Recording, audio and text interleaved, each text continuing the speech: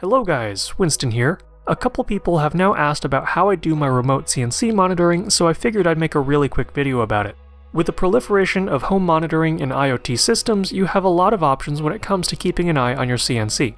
Instead of buying a dedicated camera like a Nest or something cheaper, I personally like repurposing old mobile devices for the job. An obsolete smartphone or even an iPod Touch that has a camera should be up to the task. Even one of those $50 Android phones would cost you less than some dedicated camera setups. Assuming you have one of those laying around, the only other thing you'll really need is a remote camera app. Since I only need to know about real-time events, I don't care about cloud storage plans or any other fancy features, I just want it to be free. On older hardware, it's also important that your operating system be supported. My iPod Touch is only able to run iOS 6, and so the solution I've ended up using is Manything.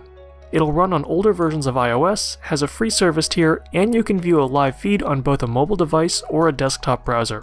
Alternately, you could run a USB webcam from your CNC control computer and either Skype yourself or remote into the computer. The benefit of the latter is that you can also then pause your CNC if something goes wrong. Now, I should probably say something like, you should never leave your CNC running unattended, but let's be real, it's gonna happen at one point or another. That being said, if you are going to walk away from your machine, the least you can do is keep an eye on it.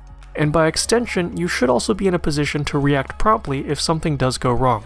Unless you have your spindle on an internet-connected kill switch, I wouldn't go out to the hardware store or something with a job in progress. I hope this answers your questions about my remote monitoring setup, and thank you all very much for watching.